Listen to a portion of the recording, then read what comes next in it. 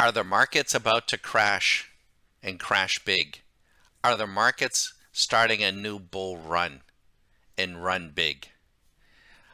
I'm Bagadon at StockMarketCaddy.com, and today is Saturday, March 25th at about 10 a.m. We are robotic mechanical traders. We trade primarily intraday. We trade with surgical precision in highly liquid futures markets.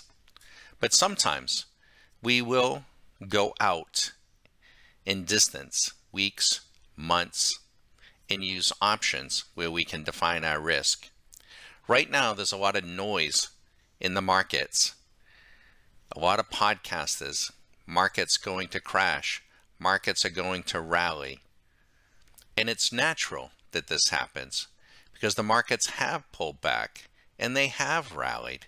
The question is, what is the next move? Now, I'm not going to show you intraday traffic because that is intraday, but it's the end of the week, and I want to give you a view of the S&P futures market on a weekly basis using a chart that we're very fond over called line break, 3-line break.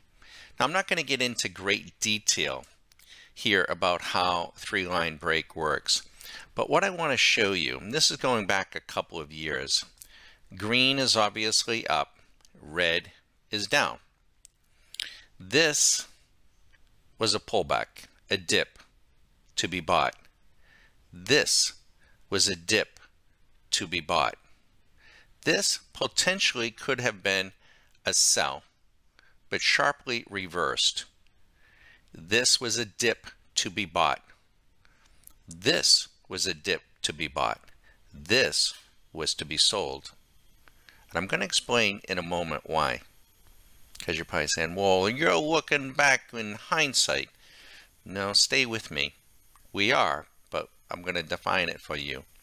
This is a dip to be bought. Dip to be bought. Dip to be bought. Dip, dip. Even here was a dip, and then something markedly changed. And this was to be sold. This is a rip to be sold. You want to be short. This is a rip to be sold. This is a rip on a weekly basis to be sold. And this is a rip on a weekly basis to be sold. Why? This indicator down below is what we call our GPS near indicator. Now, this is an indicator in and of itself, this chart. It shows momentum, but this also shows momentum. The reason why these were dips to be bought was the momentum was strong. Just in here, as you see a little bit of yellow, potentially could have faded that a little, but when the rip came back, we were once again in strong momentum. This, which was the COVID low, could have been sold because the momentum totally dissipated. But when it came back, look what happened to momentum. In this whole run, all these little feints, and they are feints, they were just dips, opportunities to get long. But something dramatically changed right in here, right here. This is where the momentum got sucked out of the market. And now, as we rally, you want to be selling. And you can see here, even with these rip ups, there's no upside momentum, even this past week. Folks, prices cannot rise. They can, let me put it this way, they can rise a little bit, but they cannot hold those highs, and they cannot make new highs if there's no momentum. There is no momentum in this market. Now, can we go higher a little bit? Yes. But for us, it is a rip to be sold. These are no longer dips to be bought because there is no market momentum. Let me show you something else. If you are a long-term investor, I'm going to change this view to a monthly view in this highly specialized chart. This goes back some 20 years.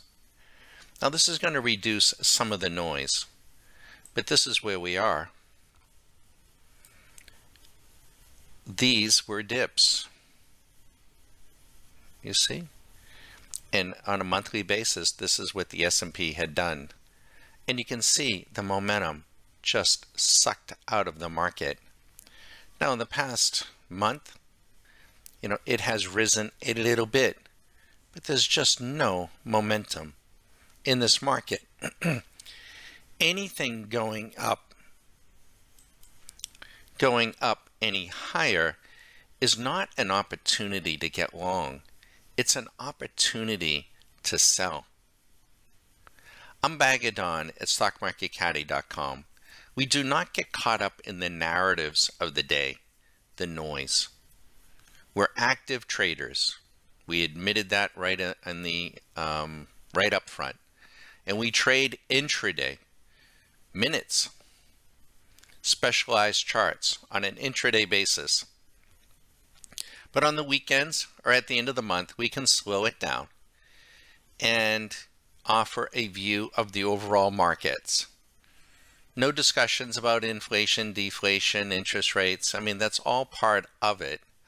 But it's very, very clear to see.